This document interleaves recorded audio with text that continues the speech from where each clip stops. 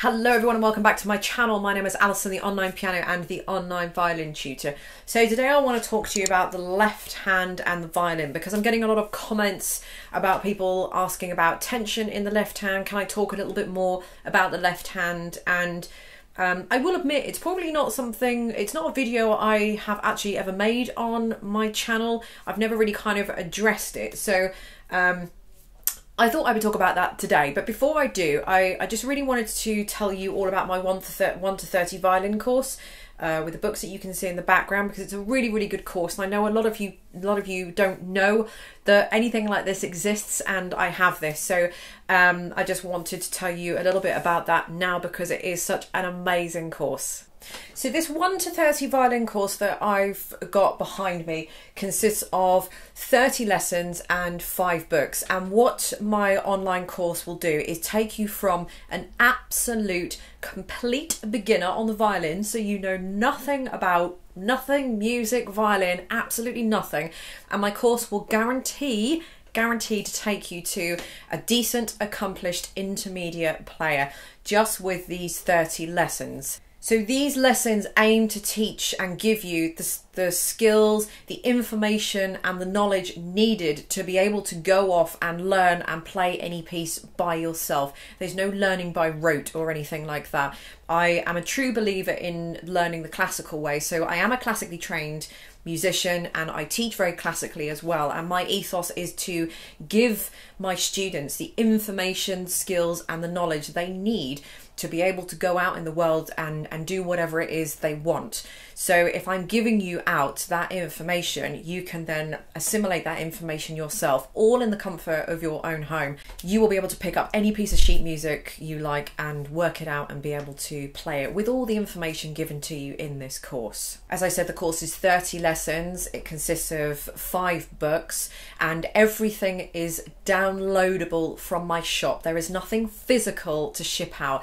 These are just books that I have printed out from my printer at home, and then I've just bound them together myself, but everything is downloadable. So the second you have paid, you will then get a link that you can download the books and you can look at it on your tablet, your computer, your laptop. You can print them out, you can have them professionally printed, whatever you feel you want to do. But as soon as you've paid, you can literally be starting your journey to playing the violin. Okay, so with the left hand on the violin, it's probably important for me to mention at this point that there are really kind of 2 main ways. I don't want to say 2 main ways because if someone's holding it ever so slightly different, you know, they're going to think, well, you know, I'm holding it wrong. But when I say 2 main ways, what I mean by that is you can either hold the violin with the kind of pad of your thumb, this kind of part of your thumb, on the neck of the violin, either there or underneath, you know, depending on whether you're on the G string, it's going to slide under. If you're on the E string, it's going to be kind of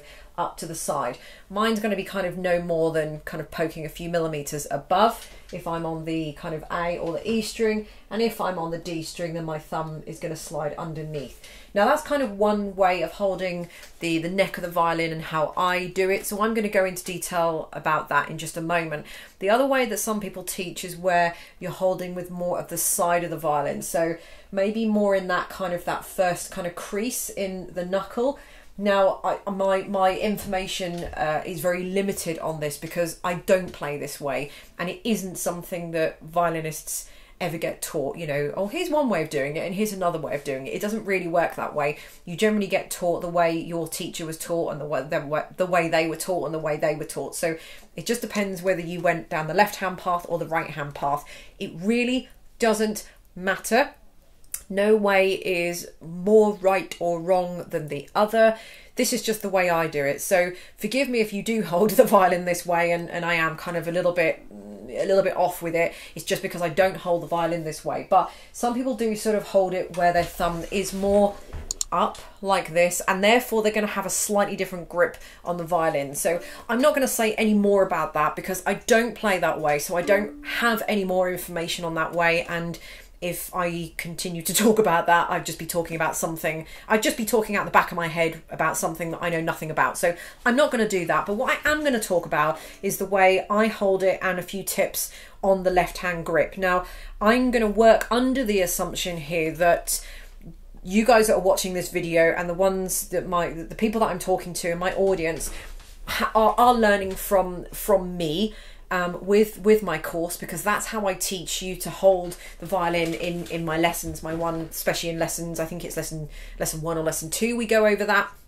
So I'm assuming that you're following my course, or this is just how you are holding the violin. If you are not, then I would probably ignore most of this video, because it might not be relevant to you, and I don't want you to kind of go changing hand grips and things like that. So if you are holding the way I teach you to hold, which is this way, a lot of you are saying that you're finding it quite restricted around here. Now I'm wondering, because I can't, when people are commenting, I can't actually see what's going on, so I don't really know kind of the full story. But what I think is probably happening here is you guys are holding it like that, or intending to, but maybe you are sliding up a bit further. Then you're also trying to do the techniques that I'm doing, not realizing that your thumb is actually sliding up further, and it's kind of, the violin is now sitting in that kind of little groove in there where you're very much restricting your hand. Now the reason why I have my thumb there is just partly because I've been doing it for 35 years, but the reason is that I have freedom and access for my hand to go wherever I want it to go. So if my thumb is the pivotal point here, I mean, look how much air is going around there. There's like, you know, I could get like a football in the palm of my hand with all this room that I've got going on in here. Now if you're holding in there, then you're much more restricted, and that is a different way of kind of playing and teaching and stuff. As I say, that isn't the way I was taught and the way I teach. But I think what you're trying to do is your thumb isn't where it should be, and you're over gripping. So when I play, this is where my hand is. Maybe if I hold it up that way and just twist it around, so you can see that my thumb sticks out about half a centimetre maybe over the top there, if that just focuses in, and then my hand is here. So I guess I am holding the other side of the violin there, so we're kind of like that. So can you see, it would be like drawing a line there. So the pad of my thumb is there, and that's where we are with my finger.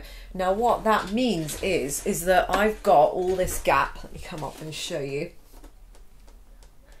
There, I've got this gap here. I'm sorry, poking my finger through there. Looks a bit strange. But I've got this air, I've got all this gap here. You know what I mean? If you can sort of see that there. Let me come around this way.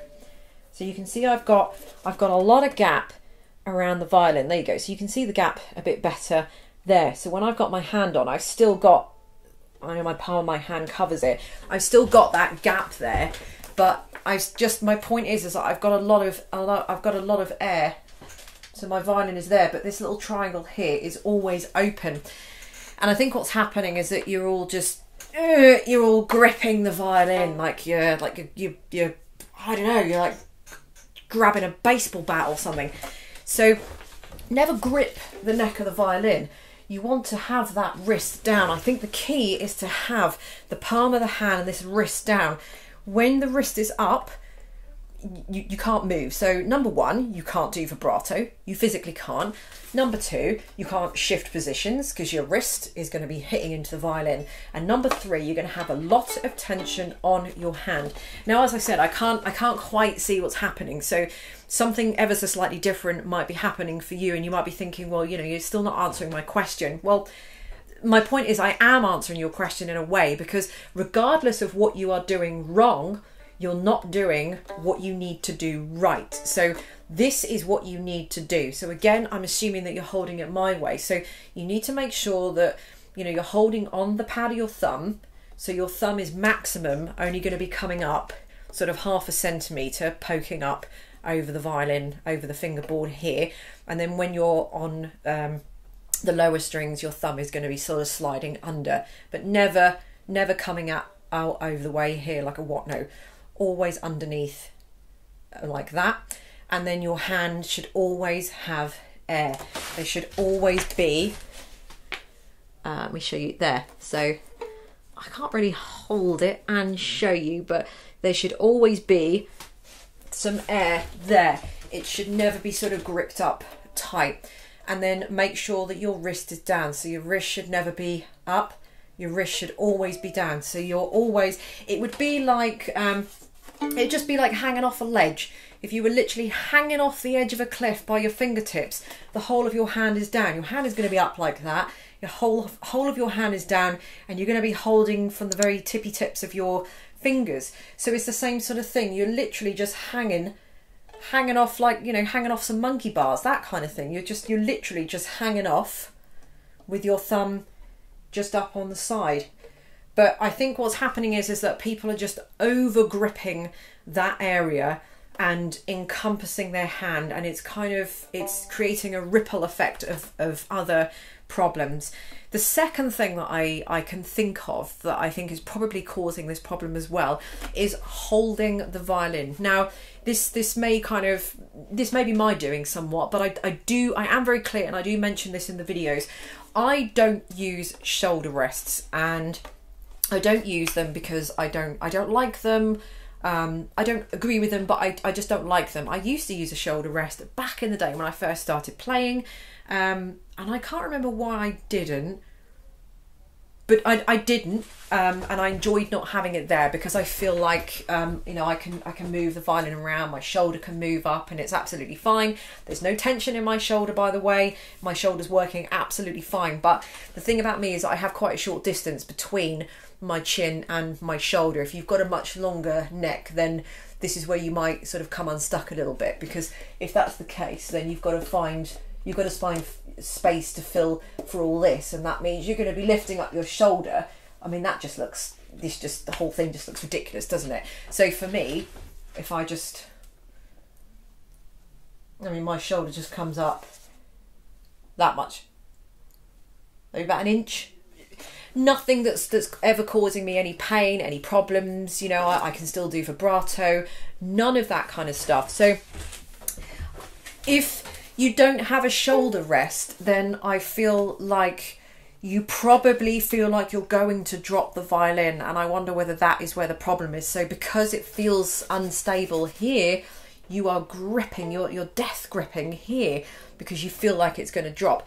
I mean, you may just be death gripping with your left hand anyway, because you're just not used to kind of relaxing your hand, and you will get that in time. I feel like if you're conscious of that, that's something that will happen in time, but you're not going to help yourself if you are having to grip too much here or feel like it's very unsafe here.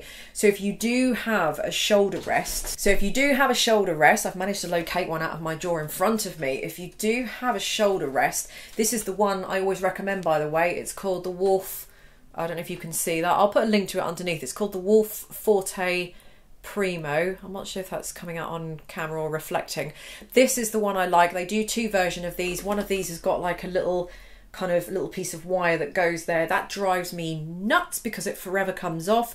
This grips onto the violin and does not fall off at all. Doesn't damage the violin, none of that. So it's very good. Let me just put it on for you.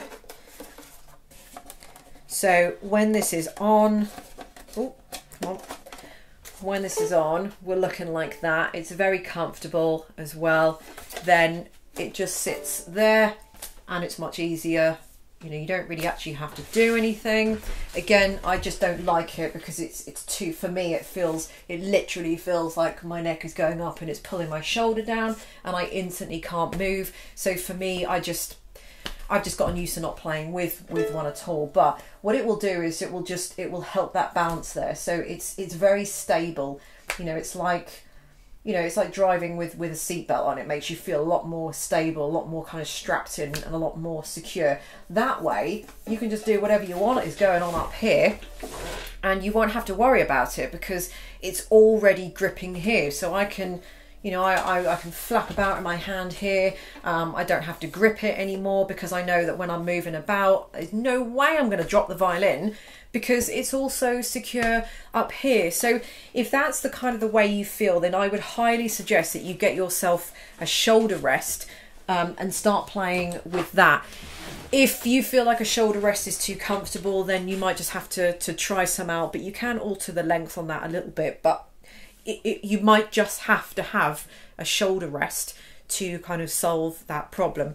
So to recap then, I think shoulder rest, as we've discussed, might be a problem because you feel like you're not stable enough here. That's causing you to grip more up here to compensate so the violin doesn't drop or slip or shoot out of your hand, or you know, whatever you feel. And also the second thing is that maybe you're not holding quite correctly enough. That's kind of that there, where if you put your hand up like this, where the pad of your thumb sort of meets that knuckle joint there, is pretty much where you're going to be putting the neck of the violin. So pretty much opposite, but you're always going to have this little hole, about enough to kind of put a dice through that little hole. You're always going to have that there. So try not to have it too high up. That's kind of like a different holding technique and going to require, you know, everything to be sort of slightly different. So just if you are doing it this way, just reaffirm that grip and make sure it's there, and that's how I'm holding. But at all times, and if you can see, you can still see it there, I've still got a little bit of a hole there. I know that's probably lessened a little bit, but it's just because it's very difficult to sort of show you. There it is, so you can sort of see it there. So I've always got that hole there. I've always got that air there, and also my wrist is down. So my wrist is down here. It's never up. It's always, my fingers are just curling over and going straight, almost like that, like they're just kind of gripping down. So thank you very much for watching. I hope that has kind of helped a little bit, but yeah, just kind of experiment with a shoulder rest or not. So yeah, thank you very much for watching, and I will see you in my next video. Bye.